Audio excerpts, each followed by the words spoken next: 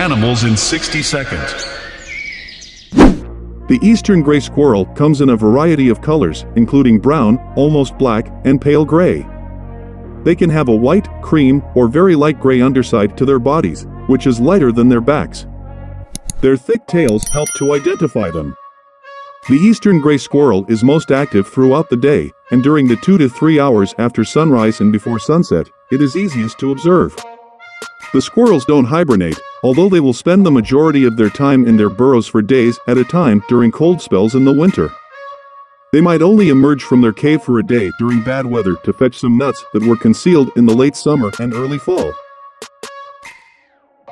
Thank you for being with us until the end of this video. If you like this video, please like it and press the subscribe button to support us.